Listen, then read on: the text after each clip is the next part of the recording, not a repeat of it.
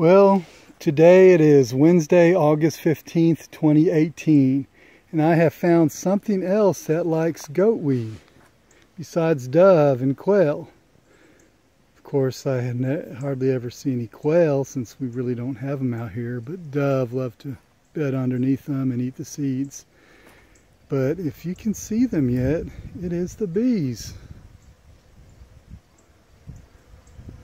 Now, we just went through a dearth, couple of months of drought, no rain at all, and these goat weeds were wilting over, and or you may call it, it's also known as woolly croton or croton. I have no idea how to pronounce it, but where'd those bees go?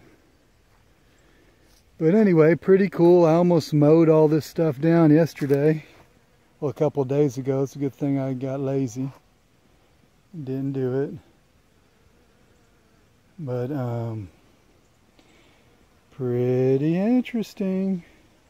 I was wondering whether or not they would go after this stuff. And, apparently they do. Definitely collecting pollen. Where'd that one go? Here's one of my Croton Italians. I don't see him anymore. He's way over there. But let's see what else we can find over here.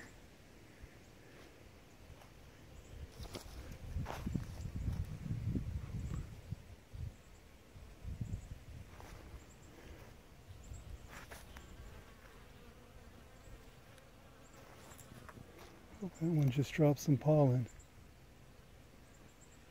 That one doesn't look like one of my bees. That one does. Oh, dang. Cicadas.